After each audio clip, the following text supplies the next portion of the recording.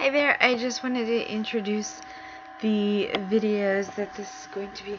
A couple of weeks ago, it was actually October 29th, I did a chat with another YouTuber named Tom Binnz. I'll link his channel below.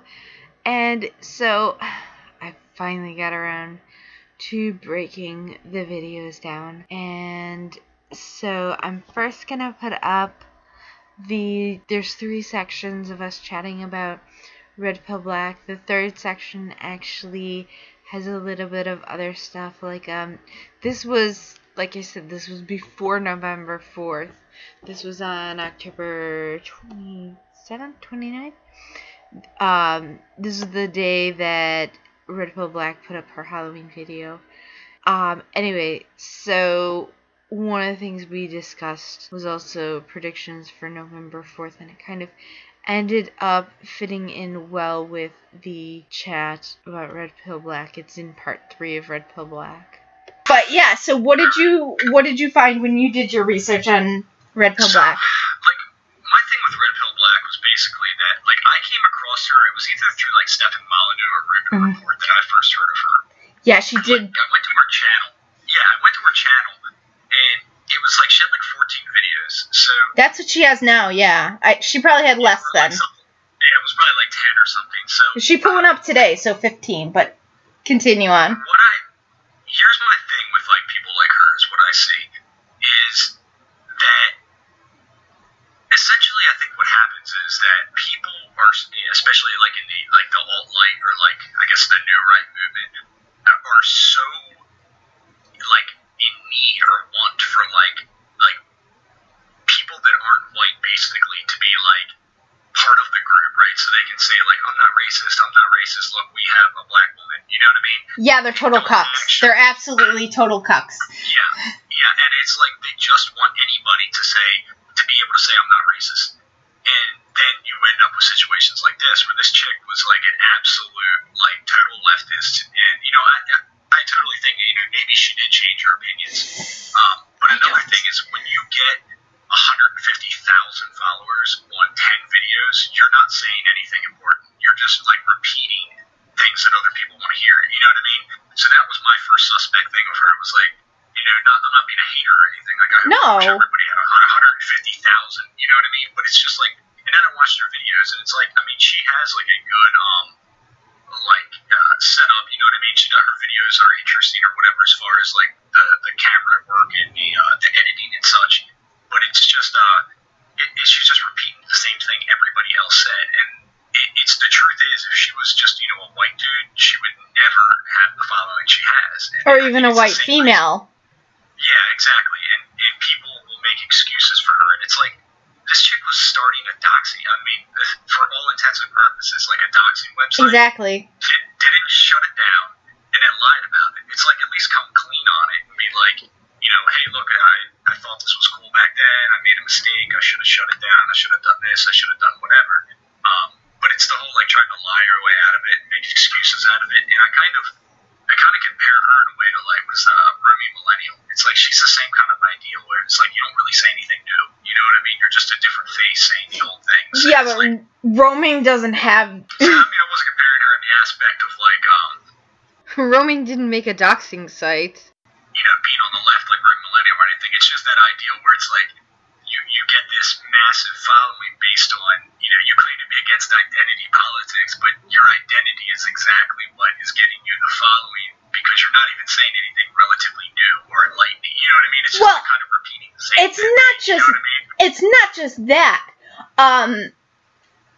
I mean, you're saying this as if InfoWars and Fox and Cernovich and Rubin, you're saying this as if they went to her, and I strongly suspect she went to them. Probably, yeah. She definitely seems like she's just grabbing attention. There is a guy, I don't know if you saw, it was in, I think, my last video.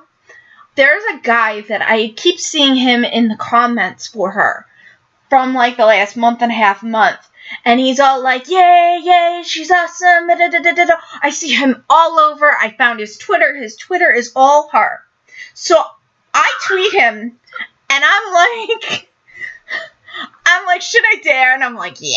I thought he was going to block me, but instead she blocked me. So she must have saw it, or he must have told her. And, you know, she had to be shielded from the mean, you know, true conservative woman who asked. I asked him, are you her agent?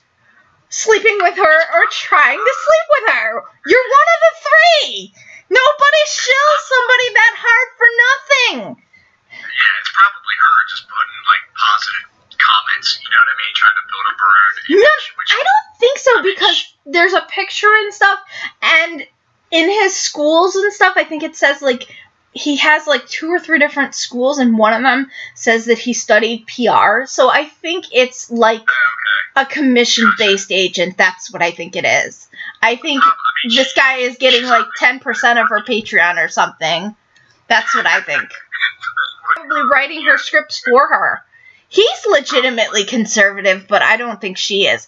Like, one of the first things he did when he responded to me was, he was like, oh, I know she's a conservative. And I was like, how do you know that? And he never really responded. And I was like, have you met her in person? You know, he didn't answer any of my questions. He just, like, turned around and insulted me. Basically, he acted like a leftist. But I looked at his Twitter feed, and the little bit that wasn't him shilling her, it did look like conservative stuff, but it was like, you know, the 50-year-old conservative who drives a beige Buick and has, you know, shit-stained, tidy-whitey skid marks! Pardon my French! What I've noticed, because I came out of, like, the 3%er movement and, like, you know, the prepper, like...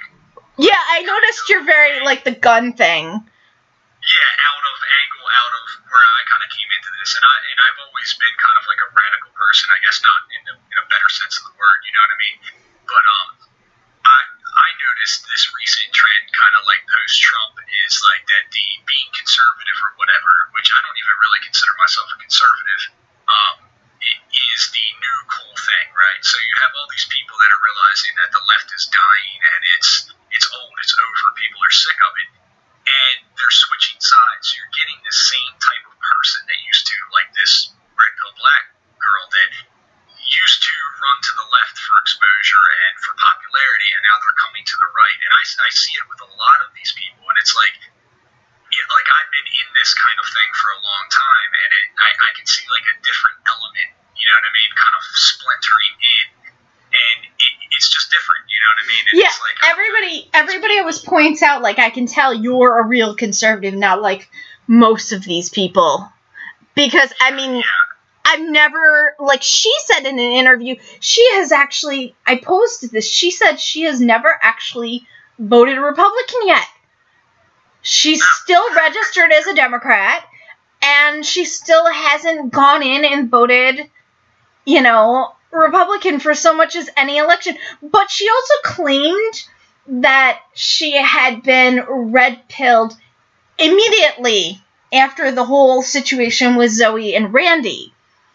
And yeah, I don't buy that. You don't get you take a series of red pills, right? Well, that's how I see it. There's, like, people that say, like, oh, I was immediately red pilled. I'm like, that doesn't happen that way. Yeah, that's what everybody is saying. I just came from a live stream with four YouTubers in the live stream on a Google Hangouts, and then like 300 people in the side chat, and everybody basically said the same thing. All of the YouTubers and all of the side chatters, everybody basically said that.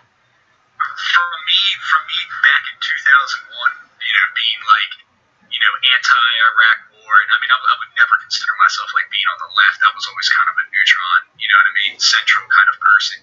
But from that point to now, I've eaten about 47 red pills, you know what I mean? It's not something that just happens overnight. You don't just go from, like, I'm a raging SJW to now I'm all of a sudden anti-feminist, I'm anti-this, I'm anti... It just doesn't happen that way, you know what I mean? You slowly descend down the rabbit hole. And I question anybody who immediately goes like that, you know what I mean? And especially publicly, like, there are positions that I might hold for a day or two, you know what I mean? Where I just don't go initially public on that position because Right. I'm not sure that I'm going to be that way hours from now. You know what I mean? And I don't know. Younger people plus women, either one of those are both demographics that tend to be flakier on these things. I mean, I'm not like most women in a lot of ways because I'm extremely analytical and skeptical. I mean, that's where my name comes, analytical. Yeah, right. Right.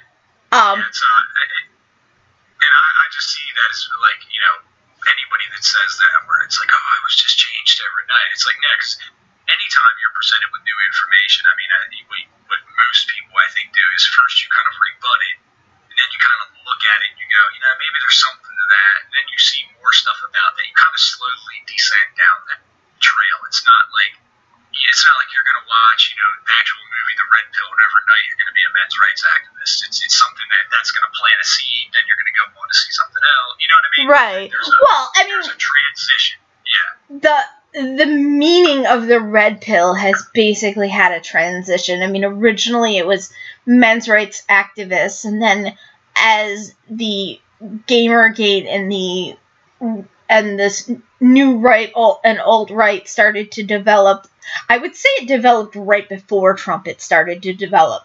I saw a lot of comments that were really starting to get very anti-immigration. And that's something somebody pointed out in the live stream. I don't remember if it was a chatter or a YouTuber, but somebody pointed out, has she even done a video on immigration at all? Like Muslims or immigration? Because those are really, really hot button issues in our community, and she doesn't seem to be plugged into that.